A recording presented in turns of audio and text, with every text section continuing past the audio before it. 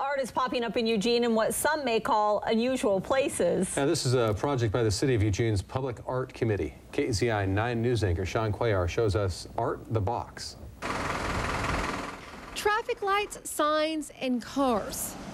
It's what you expect to see in downtown Eugene. In fact, you see it so much you almost don't pay attention. So when out of nowhere bright colors appear, you notice.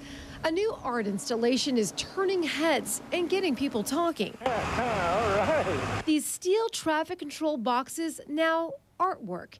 In June, the City of Eugene sent out a call to artists. 4 of them were selected for the Art the Box project, including Brian Putnam, a University of Oregon Masters of Fine Art candidate. I got approved for 5, so I'll be doing 5 of these right around this downtown area between Willamette and Oak and 6th to Broadway.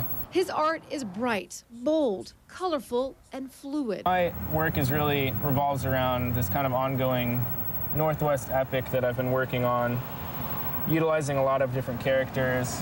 We caught up with him at 6th and Oak, an artist at work on a very busy street corner, many wondering what he's doing. I have had several people ask me if what I'm doing is legal or not, and I've reassured them that yes, this is a city project. It's sponsored by the City of Eugene's Public Art Committee. The goal?